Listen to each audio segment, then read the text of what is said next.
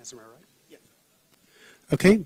I think we have everybody. So next up are Or and Ezra from Akamai, who are here to tell us the universal truth that it's all about the money. At the end of the talk, small reminder, if you think they really did well, give them a green card. If you think this talk was a waste of your time, sneak in a red card so they don't see it. And with that, I'd like to give them the stage is theirs. Thank you. So, again, my name is Or, and with me, Ezra. Both of us are working at Akamai. And today we are going to talk about malicious monetizing AppSec features. And, well, it's probably obvious to most of you, and we will talk about it in our presentation. It's all about the money. Money makes a lot of motivation, and we will show that. So, well, let's start with a story in our presentation. And the story started when the red phone was ringing. And when the red phone is ringing, we are getting very excited about it. So this is how we look when we get excited.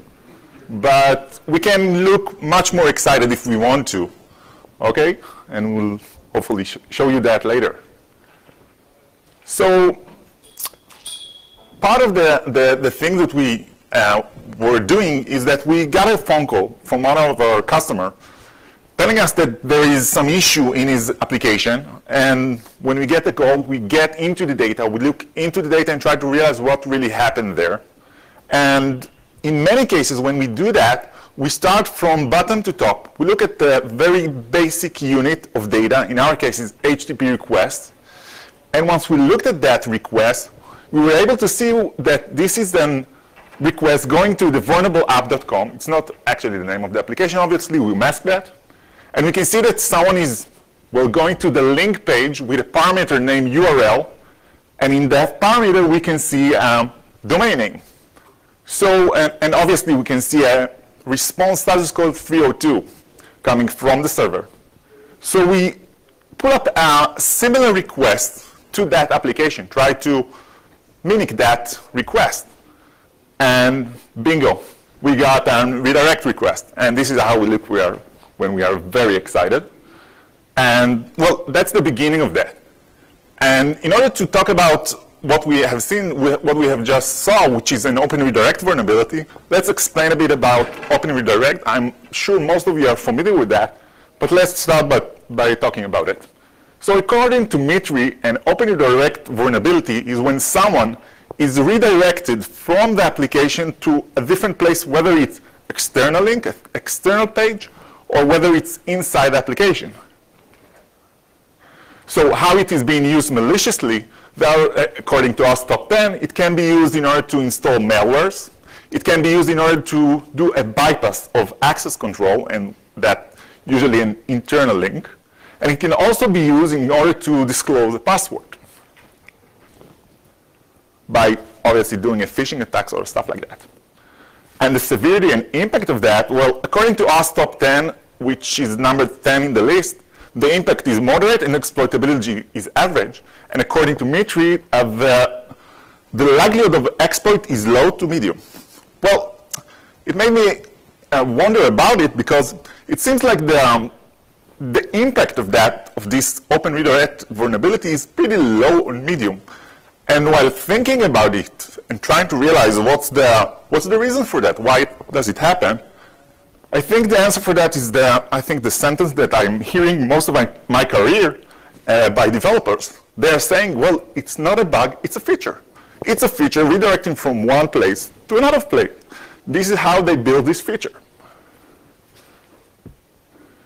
Well, how does Open Redirect look like in a phishing attack? First step, a malicious guy is sending me an email with a link to facebook.com, which is a good application, an application that I trust. And once I'm pressing that link, I'm being redirected from facebook.com to fakebook.com, which is obviously a malicious application. Assumingly, of course, it's an example, but Facebook has a vulnerability in parameter named URL redirecting me to fakebook.com. Well, this is what happens. I'm actually now in front of Facebook.com. Most likely, Facebook.com will look very similar to Facebook.com, and then they will try to maybe steal my passwords or any other credentials. So before moving forward, I would like to spend 1 minute talking about the system that we are working on in order to explain how we get the data and how we tell the story that I'm about to tell. And I will talk about Akamai, a content delivery network vendor that has intelligent platforms. About Akamai, well, we have almost 170 servers around the world, maybe many cities, many countries. A lot of data goes through Akamai system, which is interesting. But the more important part here is that between 15 to 30% of internet traffic goes through Akamai. Our story is based on that data. This is what we are going to talk about, the data that goes to those servers. So we started with a single HTTP request going to application, and we saw that this request is most likely abusing Open Redirect vulnerability. Now we want to move forward and do more intelligence on that data. So the first step that we were trying to do was, let's try to look at attackers' activity. So we have an IP address that sends malicious traffic to an application. So we want to look on all the traffic going from that attacker, from that IP address to the application, to the vulnerable application. Oops.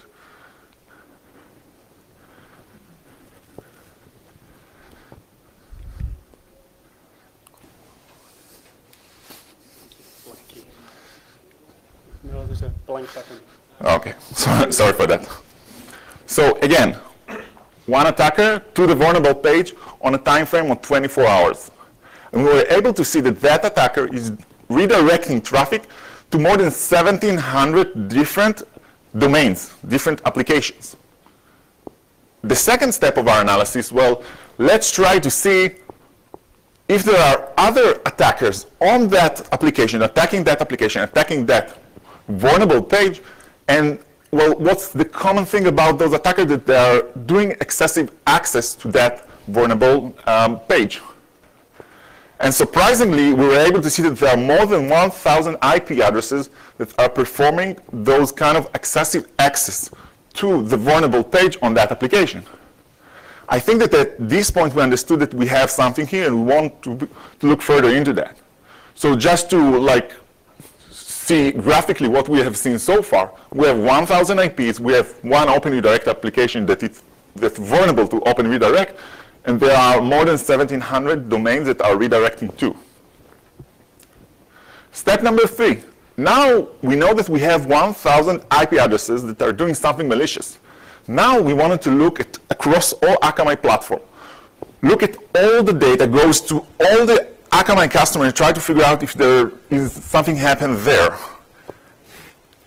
And surprisingly, we were able to see that those IP addresses abuse more than 4,000 vulnerable applications to Open Redirect, and redirecting to more than 10,000 different domains. That brings us to an entirely new scale. Again, graphically, 1,000 IPs. Now we have 4,000 Open Redirect vulnerability going to more than 10K domains. Step number 4. Now we have a big story with a lot of data.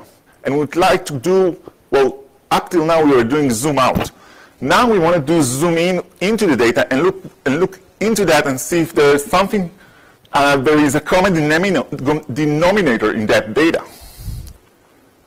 And the something that was common to all those 1,000 IP addresses that sends attacks was the user agent header value. The actual value was the same across all those one IP addresses.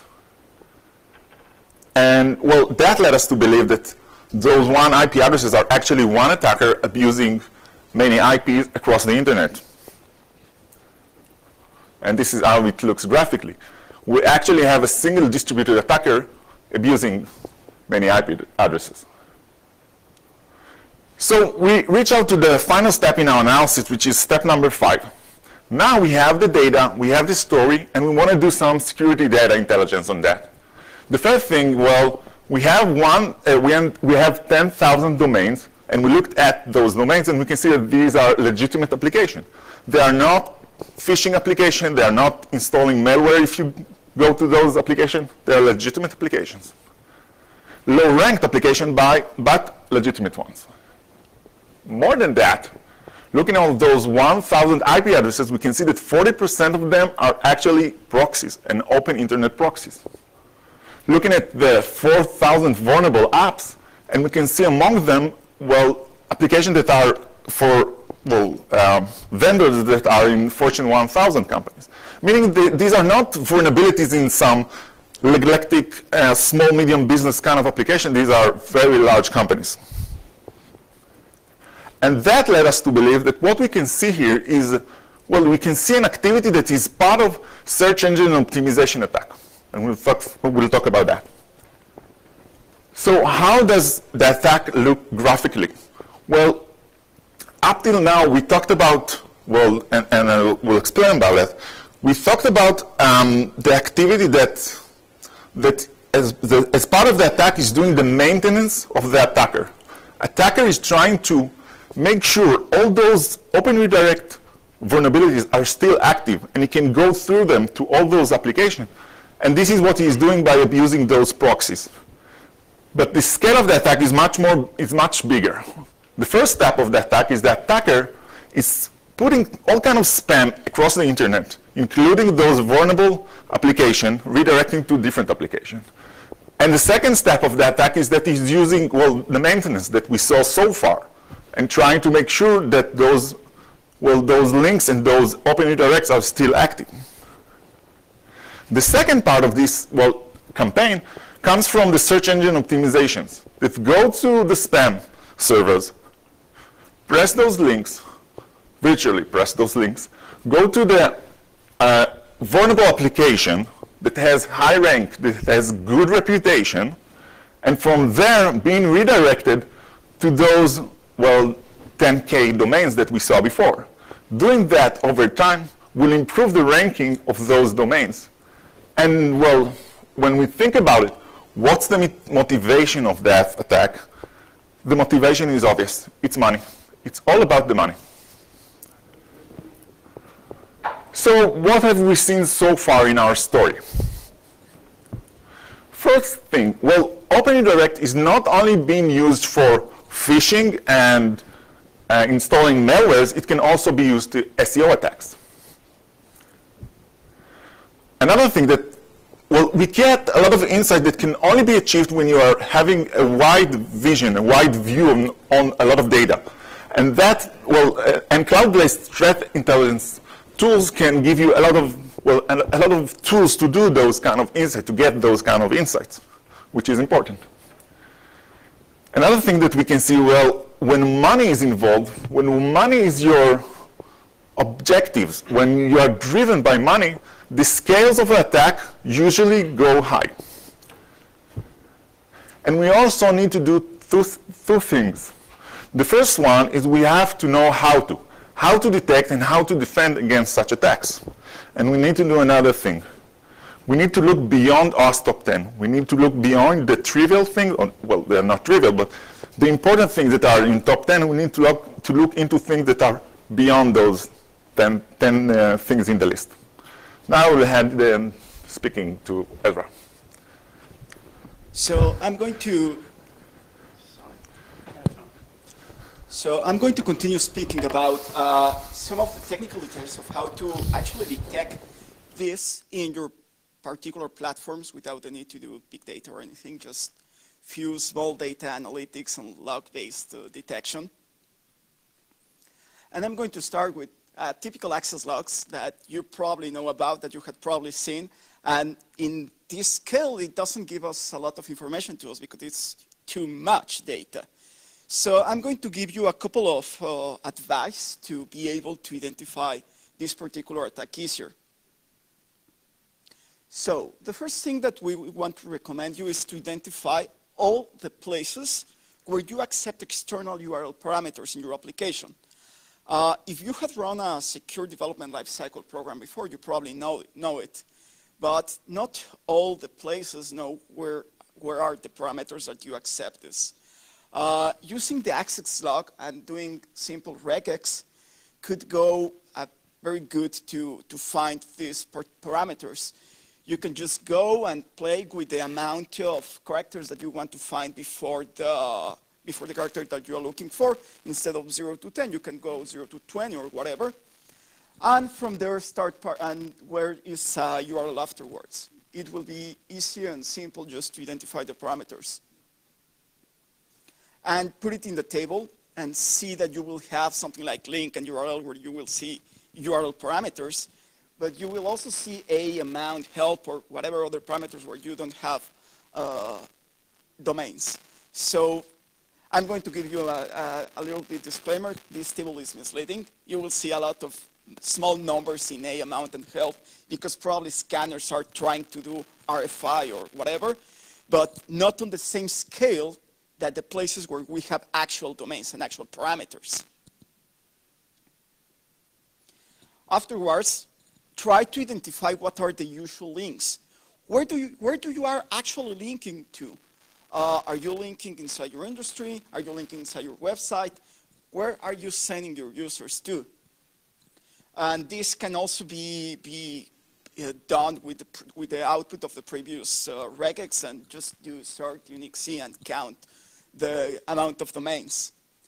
And we will see something like this. We will see like yourdomain.com, which should have a big number, which could be related probably to an internal attempt to internal linking or an internal attempt to authentication bypass like my colleague was talking about. And we will probably see the strange domains that we were seeing in small amounts. Those domains that the attackers were using for the maintenance of their network of SEO. And they are simple to look in the eye because it's not the usual stuff that you should be linking to for. Another indicator of compromise, and this one is quite simple. We had seen it a lot in the wild. It's an actual very old exploit in the PHP info function, which it was discovered by Stefan Ezra in something like 2005 or 6, I don't remember. And he just found out that if we are doing serialization with a parameter in the info PHP, the contents will be run outside of the HTML encoder, so it's an actual XSS. And they are using it to put in their HTML injection, which will follow by the crawlers. By doing grep info PHP and a open and close, you will find this particular redirections where we can see that they just try to do ahref and the domain that they want to improve the score. It's a very simple exercise that you can try to run in your logs, and you will probably find this a lot. So just to summarize, these 3 techniques to identify. There's first the template-based signature to identify which parameters we are using. The second is to order by access domains, and the third is a simple indicator of compromise, just to detect if somebody's actually abusing this. So now that we know how to detect if this actually happened, let's try to do defensive coding to prevent this kind of vulnerabilities. So the first step is do not allow open redirects. If you must, let's follow the advice from OWASP. So in the web page, it's written there, force all redirects to first go through a page, notifying your users that they are going off your site and have them click a link to confirm, which sadly, as we had proven here, this technique is being used for the SEO. So this is not the advice that we would recommend. And instead of that, try doing, again, if you must have an open redirect, go for a whitelist approach, which domains you want to approve, and everything that is not in the whitelist, just don't approve it. We know that a lot of business owners will come back and tell us, no, but we need to be able to redirect to every single domain. We cannot manage a whitelist approach. So the second piece of advice that we can provide in this scenario And to defend about this particular attack, just you disable open the access to the robots. If the attack is against a crawler that it's actually harvesting those links for beneficial purposes, let's just make it harder for them. By disabling with robots.txt the crawling of this page and the follow links, and also by using HTML meta tags to explicitly disable the follow links part in this particular web page. Also, another good advice is if you cannot have the whitelist approach, and we already did the detection of disabled the crawling and the robots, just save the list of the redirected domains, having it as a good development practice, have somebody review them and insert them in a blacklist. Again, this is not the best approach. This is not what I would like to recommend you, but I know business owners, and business owners could be sometimes very pushy about this kind of stuff. And the next and obvious one is ensure that there are no XSS nor HTML injections in your website.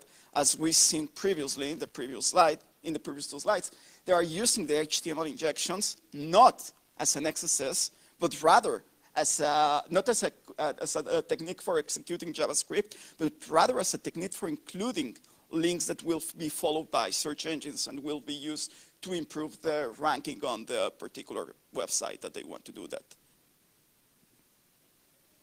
So if we manage after we finish talking about this particular scenario, I want to talk about 3 other techniques that we also recommend you going beyond the OWASP top 10. These techniques are not necessarily, these techniques, if you're already managed to go through all OWASP security issues, congratulations, you have done what nobody else has been able to. But nevertheless, let's also talk about these ones. So let's start about web scraping. And before we start about web scraping, I would like to read the definition. It's web harvesting or web extraction is a command software technique for extracting information from websites. This means it's a computer tool that it's interacting with your website to extract information that could be used for many different reasons. Like, for example, scraping all your price lists, storing them in a database, and also scraping your competitors. And just putting which is the cheaper price, or just affecting for your business to which would be the cheaper product, and they will probably be able to affect the revenue of your company. So they are harvesting your application's feature for financial reasons. And how does it look? Actually, it's basically a web scraper that goes through the get catalog page and starts playing, for example, with the number parameters and going through them to get a copy of your entire catalog and storing it on their website. This is a very common practice that we have seen in a lot. How much we had seen it? So basically, we analyzed 24 hours of data on all the Akamai's platform data, which is something like 85 billion requests on a day. Out of it, 9.4 are bots. 9.4% are bots. We are talking about 8 billion requests that are being performed by computers, which are categorized as this. 24% we were unable to categorize. We are still doing research and we are still identifying what does that mean. 6% are API engines, which are probably stuff that you, in the first place, you designed to be accessed by scraping on by normal computers, accessing computers. That's why there are an API. 26% are the search engines and site indexers that you are probably looking forward to seeing in your website. At the end, those are the ones that are driving you business, and these are the ones that bring in you customers. 1% are security scanners. We're talking about stuff that goes through your website, search for vulnerabilities, and probably it could be a service that you paid for, or it could be a malicious attacker that is trying to identify vulnerabilities. And 42% are those crawlers, spaders, and scrapers that we talked about previously that could be affecting your business by stealing information, by stealing your information that could be used but by their web pages or portals just to find the lowest prices from your products. And not a lot of businesses like them, so they try to apply certain measures to be able to block them. But as we saw previously, this is a money-driven attack, and when attacks are money-driven, we are talking about a different scale.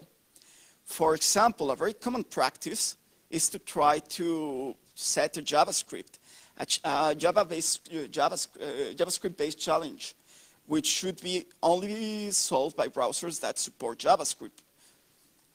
So attackers are starting to use headless browsers to evade detection.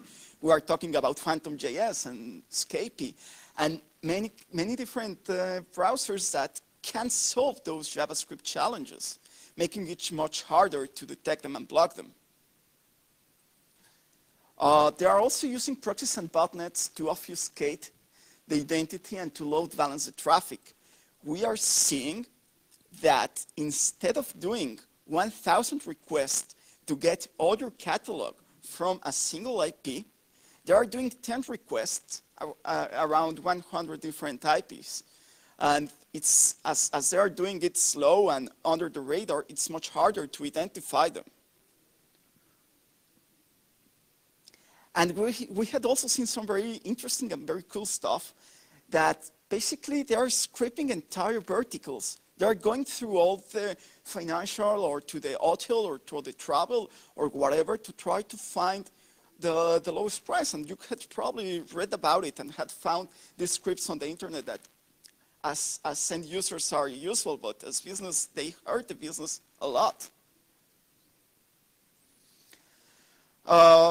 The solutions, well, there are a lot of solutions. There are a lot of techniques to block about scraping attacks. It could be implementing captchas or rate controlling the amount of IPs, or just there are many different solutions to enforce this. The next point that we also want to talk that it's not in the actual OWASP top 10. It's something that we like to call it shady redirection, which is actually a kind of a phishing attack where the objective is not to steal credentials. And also the objective is not to do SEO. Here the objective is to redirect the end user to a fake product shop. And they are using by intermediate domains to be much harder to track them. The interesting thing here is that they are combining stored XSS and comment spamming, and they are doing something very innovative. Let's talk about it. They are taking techniques from the marketing world to do conversion tracking. They are actually using JavaScripts to get a hold of who clicked and where did he came from and which domains are still active and all that information that it's useful for marketers. Well, these guys, these criminals, are also marketers and are also using this information in a probably statistical way. And it works something like this. First, the attacker, well, he injects stored XSS into a vulnerable domain. And he also creates a website called fake.com, which sells whatever fake products. And then he starts doing comment spamming. The comment spamming, it's being accessed by the end user and makes us much harder to actually identify which is fake.com. The redirect is not being performed directly to fake.com, but rather going to a stored XSS inject domain in the middle. And not only that, in this stored XSS, there is also this conversion tracking that it's actually reporting here all kinds of interesting information from the user, like his user agent and his referrer and which pages he clicked from. This enables the attackers to keep a tab of which domains are still vulnerable, where are they coming from, and if the campaign is actually paying off. The advice here is, as we talked previously, try to make it harder for the money-driven attackers to do this. Like, try to keep your domain free of XSS and HTML. Try to do moderation on the kind of comments that you are getting into your web page. These are techniques that have been recommended for a long time. The third thing that we want to talk about would be something that you had seen probably a lot and you had probably heard, and actually it was on this morning's keynote, which is the DDoS ransom, which is something like this. You have a DDoS army ready to attack your website. You either pay us $300 in Bitcoins, please, in 24 hours, or I will crash your website again. Good day. So at this point, you have two options. You do not pay, and they are going to try to DDoS you. Or you pay, and you become a victim for life, basically paying protection for money through the entire career, like mob and criminals, like the old classical criminal world.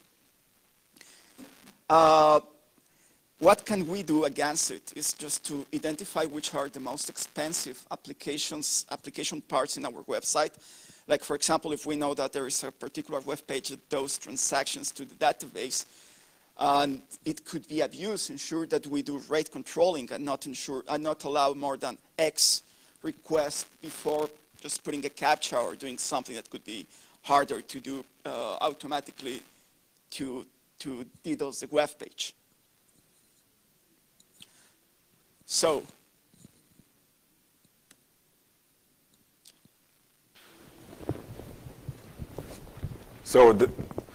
if we want to summarize what we have seen so far, so the first step is it's something that we saw on the entire presentation, that, well, we believe that the greatest motivation for a hacker is money, and it's all about the money. And we saw that when the attacker's objective is money-driven, the attacks will scale. And it will be much harder to identify as they are using more resources and they are using more endpoints, and it's much harder. Well, we were able to see that, well, attackers are using a known attacking techniques such as the open redirect vulnerability and abusing it in order to do new kind of attack, which is the SEO attacks. And we also see that known attacks are being rebranded at Monetizing, like the old XSS exploit being used for SEO, or the DDoS being converted to a ransom tool to get money. And the final thing that we would like to say, that there is a call for action. We believe that the OWASP Top 10 is a great document that's doing a great job for all of us. But I think that we should look further beyond the OWASP Top 10 and try to mitigate all the things that are out there and the things that are threatening our organization and take money out of our organization. That's all.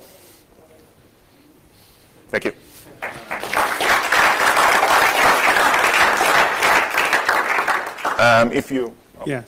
Thank you very much for this talk and showing us that paying bug bounties is not the only way you can lose money from hacks, but actually getting hacked is worse. For the audience, if you like the talk, please remember to drop a green card in there. If you don't like the talk, don't let them see you drop a red card in them. They have a serious platform to DOS you. Oh, shouldn't have said that. If you think it was okay or so, don't drop a card in. And you can put double green cards if you want. So, if you have any questions. Yeah. So, any questions? In general, Sorry. Especially regards to the web scraping case, can you just give any detail on any of the mitigations that you see working? Have you got any data on that from the platform?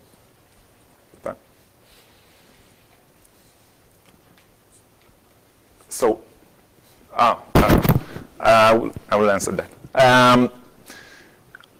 There is no doubt about it that, well, it's a competition against the attacker, that it's not easy.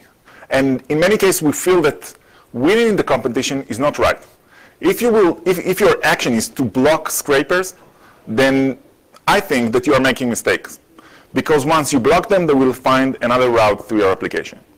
I think that our job is to make their job much more harder, make the scraping a lot much more slower. And by doing that, by taking them into the level that they have to raise the level of their sophistication, and the amount of data that they will retrieve from application will be very low, that will give us the ability to, to be in the balance where their attack is not effective. That's, I think, the good answer that I can give on that. The best. Someone else? Thank you.